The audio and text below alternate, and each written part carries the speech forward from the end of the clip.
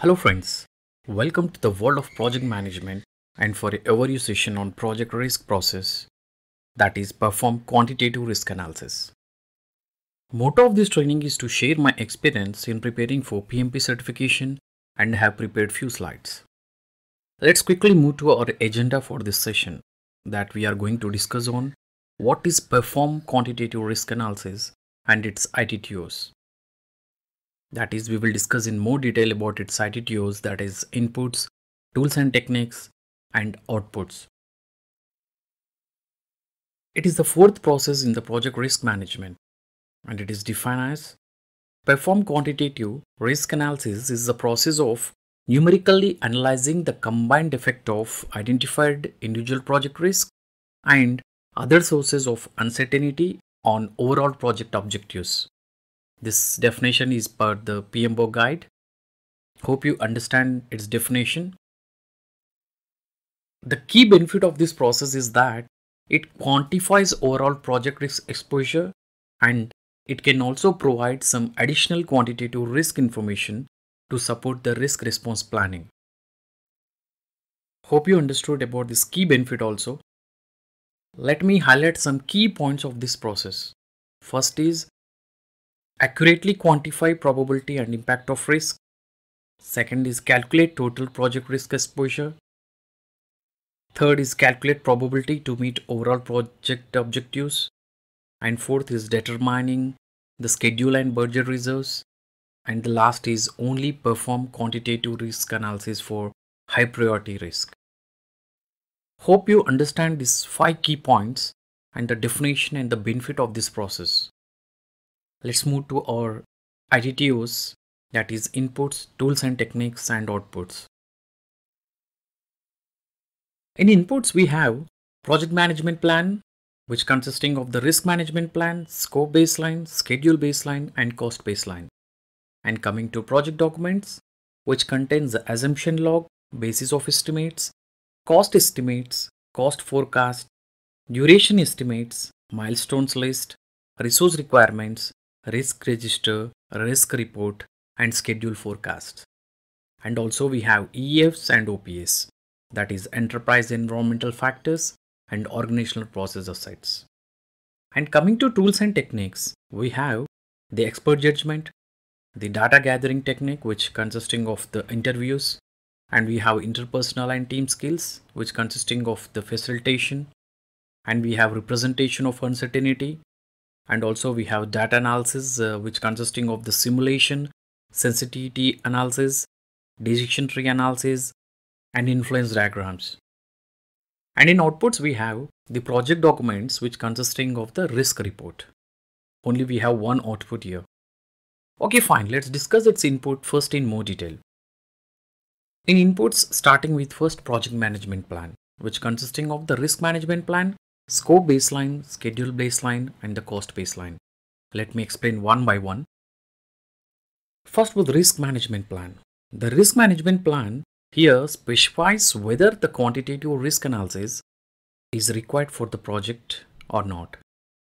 And coming to the scope baseline, schedule baseline, and the cost baseline, these three describes a starting point from which the effect of individual project risk and other sources of uncertainty are evaluated. Hope you understood about this project management plan input. Let's move to the next input, project documents, which consisting of assumption log, basis of estimates, cost forecast, duration estimates, milestones list, resource requirements, risk register, risk report, and schedule forecast. Let me explain one by one, first with assumption log. In this, the assumptions may form the inputs to the quantitative risk analysis if they are assessed as posing a risk to project objectives. And coming to basis of estimates. In this, the basis of estimates used in the planning of the project may be reflected in variability modeled during a quantitative risk analysis process. Moving to cost estimates. In this, the cost estimates provide the starting point from which the cost variability is evaluated. Moving to cost forecast. In this, the forecast such as the project estimate to complete, that is ETC, estimated completion EAC, budgeted completion BAC, and To complete performance index, that is TCPI, may be compared to the results of a quantitative cost risk analysis to determine the confidence level associated with this achieving these targets. Hope you understood this cost forecast. Moving to duration estimates. The duration estimates provides a starting point from which the schedule variability is evaluated. Coming to milestones list. The significant events in the project define the schedule targets against which the results of a quantitative schedule risk analysis are compared. That is in order to determine the confidence level associated with achieving these targets. Hope you understood this milestones list. Moving to the resource requirements. The resource requirements provide the starting point from which the variability is evaluated. Coming to the risk register. The risk register contains the details of individual project risk to be used as input for quantitative risk analysis. Coming to risk report. The risk report describes the sources of overall project risk and the current overall project risk status. Moving to the schedule forecast. In this, the forecast may be compared to the results of a quantitative schedule risk analysis to determine the confidence level associated with achieving these targets. Hope you understood about all these project document inputs. Let's move to the next input. We have enterprise environmental factors. In this, we have the industry studies of similar projects and the published material includes the commercial risk databases or checklist. Hope you understood about this EFs. Moving to the next input, we have organizational process assets, that is OPS, which includes the information from the similar completed projects. Hope you understood about all the inputs of the perform quantitative risk analysis. Let's move to its tools and techniques. In tools and techniques, first we have the expert judgment. In this, the expertise should be considered from individuals or groups with some specialized knowledge or training in some areas related to this process. Let me explain the areas. First is translating the information on individual project risk and the other sources of uncertainty into the numeric inputs for the quantitative risk analysis model. Second is selecting the most appropriate representation of uncertainty to model particular risk or other sources of uncertainty. And third is modeling the techniques that are appropriate in the context of the project. And fourth is identifying which tools would be most suitable for the selected modeling techniques. And fifth is interpreting the outputs of quantitative risk analysis. So these 5 areas should be considered while we are selecting the experts for this process. Hope you understood about this technique. Let's move to the next technique. We have data gathering techniques, which includes the interviews. In this, the interviews may be used to generate the inputs for the quantitative risk analysis, drawing on input that includes the individual project risk and other sources of uncertainty. Hope you understood about this technique. Let's move to the next technique, interpersonal and team skills, which consisting of the facilitation. What is facilitation in this? Facilitation workshops can improve the effectiveness by establishing a clear understanding of the purpose of the workshop, building consensus among the participants, ensuring the continued focus on the task, and using some creative approaches to deal with interpersonal conflict or sources of bias. Hope you understood about this facilitation. Let's move to the next technique, representation of uncertainty. In this, the quantitative risk analysis required some inputs to a quantitative risk analysis model that reflects the individual project risk and other sources of uncertainty.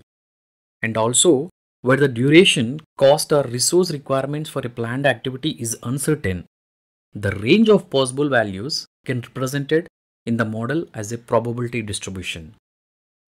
And this may take several forms. The most commonly used forms are triangular, normal, log normal, beta, uniform, or discrete distributions. Hope you understood this representation of uncertainty. Let's move to the next technique, data analysis technique. In the data analysis technique, we have the simulations, sensitivity analysis, decision tree analysis, and influence diagrams. Let me explain one by one. First with simulations. What are simulations? The quantitative risk analysis uses a model that stimulates the combined effect of individual project risk and other sources of uncertainty to evaluate their potential impact on achieving the project objectives. And the simulations are typically performed using a Monte Carlo analysis. That is, when running a Monte Carlo analysis for a cost risk, the simulation uses the project cost estimates. And when running a Monte Carlo analysis for a schedule risk, the schedule network diagram and the duration estimates are used. And also an integrated quantitative cost schedule risk analysis. It is using both the inputs. That is, the output is a quantitative risk analysis model. Hope you understood these points. And also in this, the input values, example, the cost estimates, duration estimates, or occurrence of the probabilistic branches are chosen at a random for each iteration. And the outputs represents the range of possible outcomes for the project. Example, the project end date, the project cost at completion, etc. The typical outputs here includes a histogram representing the number of iterations where a particular outcome resulted from the simulation, or a cumulative probability distribution, that is S curve, representing the probability of achieving any particular outcome or less. The representation you can see in the slide as the S curve from the quantitative cost risk analysis with predicted total project cost on x-axis and with a range of uncertainty and cumulative probability. Hope you understood about the simulation technique. Let's move to the next data analysis technique, that is sensitivity analysis. What is sensitivity analysis? The sensitivity analysis helps to determine which individual project risk or other sources of uncertainty have the most potential impact on the project outcomes. And one typical display of sensitivity analysis is the tornado diagram, that which represents the calculated correlation coefficient for each element of the quantitative risk analysis model that can influence the project outcome. You can refer to the slide that how the activity or duration displays in the tornado diagram. Hope you understood about this technique also. Let's move to the next data analysis technique, that is decision tree analysis. What are decision tree analysis? The decision trees are used to support selection of the best of several alternative courses of action. And the alternative paths through the project are shown in the decision tree using some branches representing different decisions or events, each of which can have associated cost and related individual project risk. That includes both threats and opportunities. And the endpoints of these branches in the decision tree represents the outcome following the particular path, which can be a negative or positive. Okay, hope you understood about this technique also. Let's move to the last data analysis technique, that is influence diagrams. The influence diagrams are graphical aids to decision making under uncertainty.